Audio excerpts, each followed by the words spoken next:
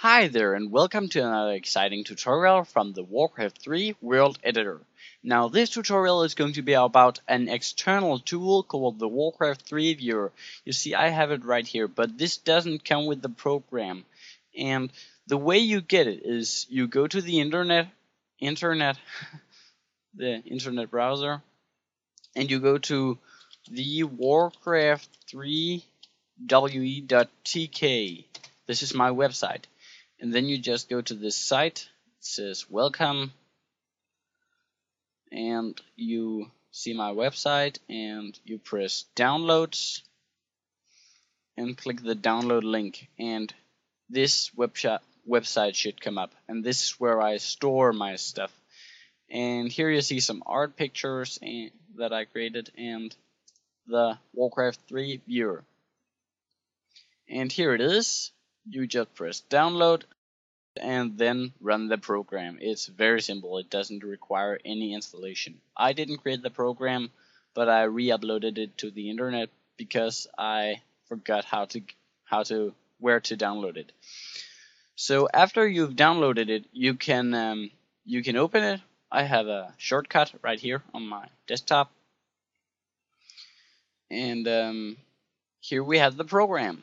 And it's really a great program.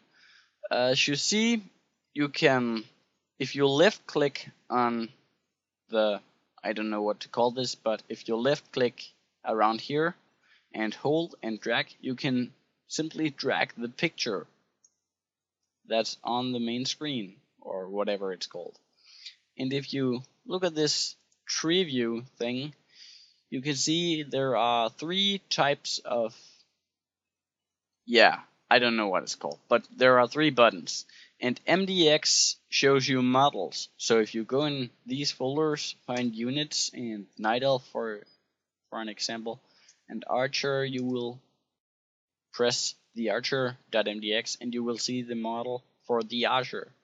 And you can just you can right click and extract MDX to extract it to your desktop or somewhere else to edit the model. But the feature about this program that I find very great is that you can actually extract BLP files, also known as textures. And there are, if you open this folder with the units, there are some missing skins. Like for example, with the human, they have no skin for the knight in here, but the things you can't find in the folder units, you can find the things you can't find in here, you can find in textures. So if I just press a random one of those and press K, it brings me to all of the things with the K, all of the textures with the K, and here is the knight. And if you want to edit them, you cannot just pick a brush or something up here. You have to extract it. And you do that by right-clicking and extract and convert BLP. And then you choose the file type. I recommend you use the TGA file, the Taga, and convert it to your desktop. And you just press save and then it's done. No. Actually, you gotta say okay to this, but now it's done. Now you have this skin on your desktop, and you are freely allowed to edit it. You can edit in Photoshop, you can edit it in Paint.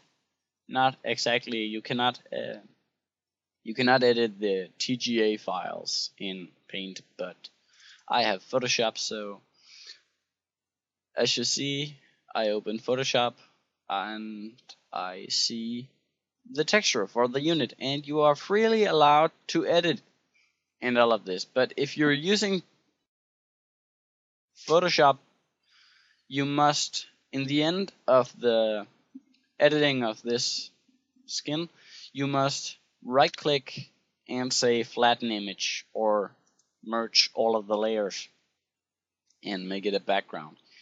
And then you can just go back to the program, Warcraft 3 Viewer, and when you're there you can press the TGA BLP button. And when you press that button, you will see this thing come up, and you gotta find the thing you wanna convert. So you find the night, you double click it, and you wanna save the texture as a .blp so you can use it in the Warcraft 3.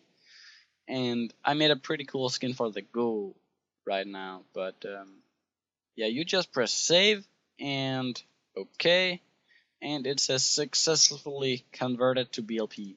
You just press OK to that, and you can close the program. And if you want to know how to import this, import and attach this this skin you just created, you gotta watch one of my other tutorials.